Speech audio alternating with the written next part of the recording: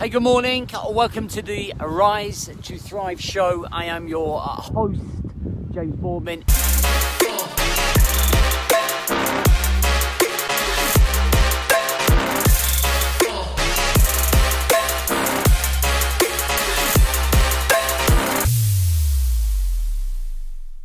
If you are coming through and watching this at any point, let me know by either just dropping a like, dropping a comment if you like. Let me know if what you're listening to you can relate to, and share if you want. What's going on? Halfway through the week already, right? So I want you to visualize, if you like, what a life that you're living that would bring you happiness and fulfillment would look like, where you live life on your terms, not anyone else's terms, but on your terms. Okay, so that meant you had complete control of basically your time and energy. Now, living life on your terms for every single person watching this will mean a different thing. For me, living life on my terms is being completely and utterly in control of my time and my energy, okay? Which is a powerful thing, right? It's a really powerful thing. I'm not held to accountable by anyone, as in what I mean by that, I don't have to be somewhere for a particular time to provide a service or product, i.e. going to a 9-to-5 job, i.e. working to a rota or a shift pattern. I don't have obligations. I just kind of live life on my terms. And I haven't just got to that point. When I left the Marines in 2011, which fucking hell, it's almost 9 years ago. I always wanted to be able to, one of the things that I said, I always wanted to be able to live life on my terms. And it's only taken 9 years to get here. But there have been a number of sacrifices that have had to be made, i.e. when I worked at a college, I had to work to the college's rules and the way that they wanted me to live my life. I had to structure my life around that organisation. When I started my local boot camp, I had obligations and places to be in terms of delivery to a service.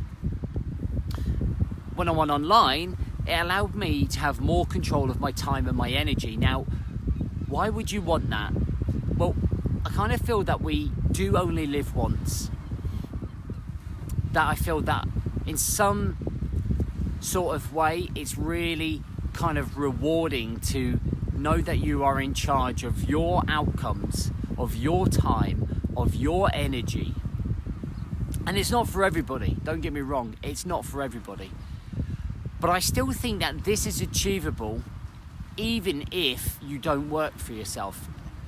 And I think that comes in time in terms of being able to disconnect from the workspace. Now, the workspace tends to be the thing that creates the most stress and overwhelm and distraction from the things that you want to do.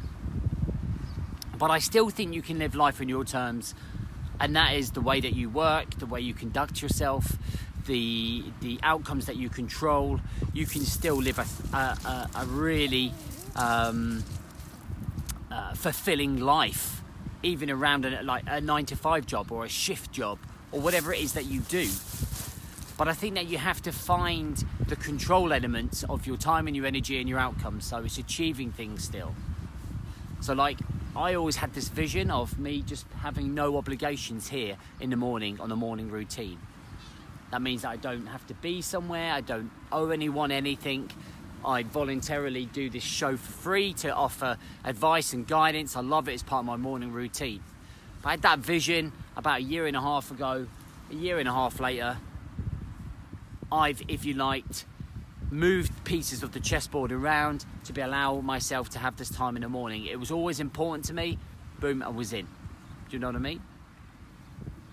I think it gives you a sense of satisfaction of having control back of your life. And I think that sometimes when we don't have control of our lives, that's what creates a lot of frustration. We kind of feel we're part of this bigger wheel, this hamster wheel, where we have to jump on this hamster wheel and we have to run for everybody else rather than ourselves. And when we're running for everyone else, we don't really feel like we have control or we're getting anywhere.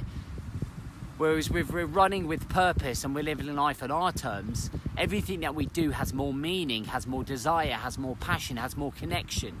So you're more willing to do it. You're more actively finding passion in life. I hope that makes sense. So how can you go about that from here? Well, I think you can live life on your terms by creating rules. And rules are things that you implement to mean that you follow the particular path that you want to. So just a couple of examples on rules, like one of my number one rules is never press snooze, okay? And number two rule is always do my morning routine Monday to Friday. Another rule is always finish by 5:30 every single day. Fourth rule is always say I love you before I leave the house. So what I'm doing is by implementing rules, I'm empowering myself to live life on my terms. And by following those rules, they would drive me forwards to another level. They would create happiness, they would create achievement and outcomes and routines and all of the self-fulfilling things that we need within our own life to feel like we're progressing. Because if we're not progressing, we're dying. So living life on your terms could mean a whole host of things.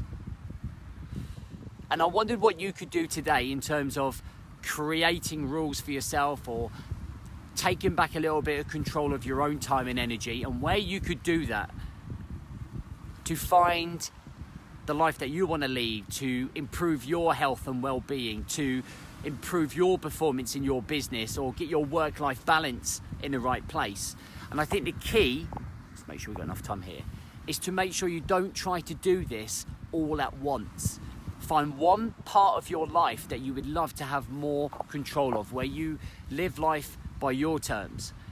And I usually recommend the morning for a lot of people, which is why we talk about the morning routine. That's why I enforce it so much in my 28-day programs, in my masterminds, because you can really dominate your day. Danny, good to see you on here.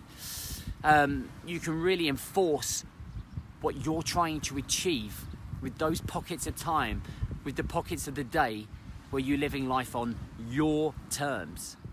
It really empowers you to grow as a man and a woman. If you're watching, I'm getting beasted by the women in a minute by not saying the women on the Man Coach page. But it's really empowering for you when you really dominate that time and you live life on your terms and you have that little bit of control and time to yourself. Okay, so don't think I'm going to change my life completely, I'm going to quit my job, I'm going to do nothing, or like, you know, let's put it into perspective. It's about controlling the time and the energy that you have and controlling the outcomes, controlling the achievements, but at small pockets, okay, in manageable chunks. All right, I hope that helps. It's just a little bit of a brain dump or brain thought that I had about myself all those years ago. I really hope it could set the path and journey for you to do something similar. All right, I love you, and I'll see you later.